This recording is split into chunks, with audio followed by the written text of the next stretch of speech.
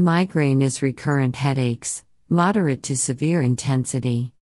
The pain usually affects one side of the head, and are pulsating in nature.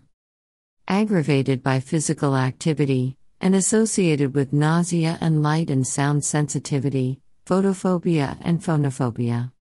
Migraine attacks are a complex brain event that unfolds over hours to days, usually from 4 hours to 3 days. In a recurrent manner. The hallmark of migraine is the pain one side of the head. Even the word migraine is from the Greek, hēmikrāníā, which means pain in half of the head. Greek word hemigranea later was converted into Latin as hemigranea. And finally, into French migraine. You may hear about aura before migraine headache. But the most common type of migraine is without aura, 75% of cases. Aura is second phase out of 4 the phases presented in migraine attack. First phase is prodrome. Around 77% of patients suffer prodrome symptoms and they occur up to 24 to 48 hours before headache onset. Prodrome symptoms include frequent yawning, is the most common symptom. Mood change, restlessness, sweating, excess energy and light sensitivity. Or opposite symptoms, lethargy, unusual fatigue and feeling cold. Prodrome symptoms associated with hypothalamus activation, and correlated with dopamine activity. Second phase is aura. Aura is presented only 25% of cases. It can precede the headache, or it can present simultaneously. They are typically gradual, with less than 60 minutes of duration, more often visual and fully reversible. The most common visual symptom is the scintillating scotoma, which means an area of absent vision with a shimmering or glittering zigzag border. Visual field defects also common. Sensory auras are also common. It usually consists of tingling sensations on one side of the face or a limb. They are considered paresthesias. Aura is correlated with changes in cortical function, blood circulation, and neurovascular integration. Third phase, headache. Often unilateral, generally with a pulsatil or throbbing feature and increasing intensity within the first hours. Headache can be accompanied by nausea, vomiting, photophobia, phonophobia, rhinorrhea, lacrimation, extremely sensitive to touch called allodynia, and fear, dislike or aversion to smell or odors which is called osmophobia. Headache phase can last. It can take place over hours to days. Patients may have to seek relief in dark places, as the pain usually resolves in sleep. Fourth phase is postdrome. Common postdrome symptoms include fatigue, nausea, dizziness, difficulty concentrating, and euphoria. Migraine attacks commonly are triggered by environmental factors. Almost in 80% of cases there are triggered presented before migraine attack.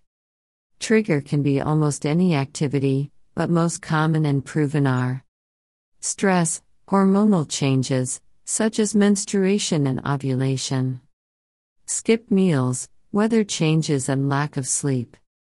Migraine has some genetic basis, because 2/3 of cases run in families. Also it may have connection with sex hormones. Because before puberty it's more common among boys, but in adulthood it is more common among women. Furthermore, migraine is more prominent before menopause. After menopause symptoms lessens. It's not clear exactly what causes migraines. It is believed that a primary neuronal dysfunction leads to a sequence of changes intracranially and extracranially, which causes migraines. According to one theory, it has something to do with inflamed blood vessels in the brain. The way in which the brain processes pain signals may play a role too. Treatment. When migraine is mild to moderate, without nausea or vomiting. NSAIDs, nonsteroidal anti-inflammatory drugs, ibuprofen, naproxen, diclofenac, aspirin, or acetaminophen. In more severe cases, Triptans, the first line in patients with allodynia, sumatriptan, elatriptan, rizatriptan, almatriptan. With or without naproxen for moderate to severe attacks. Triptans should be limited to less than 10 days of use within a month to avoid medication overuse. Also cardiovascular risks. Antiemetics, metoclopramide, chlorpromazine, prochlorperazine.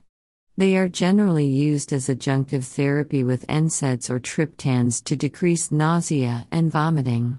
In patients with cardiovascular risks, the best suited medication is a selective serotonin 1F receptor agonist that does not produce vasoconstriction, lasmiditan. Calcitonin gene-related peptide antagonists, rimegepant, upargepant. It could be considered in patients that don't respond to conventional treatment or in those with coronary artery disease. Ergots, ergotamine and dihydroergotamine, being this last one the only one recommended for acute attacks as a parenteral administration.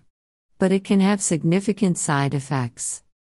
Dexamethasone can reduce the recurrence of early headaches, but does not provide immediate relief of headaches. Prevention. Preventive treatment agents are the following: beta blockers, metoprolol and propranolol, especially in hypertensive and non-smoker patients. Antidepressants, amitriptyline and venlafaxine, especially in patients with depression or anxiety disorders and insomnia.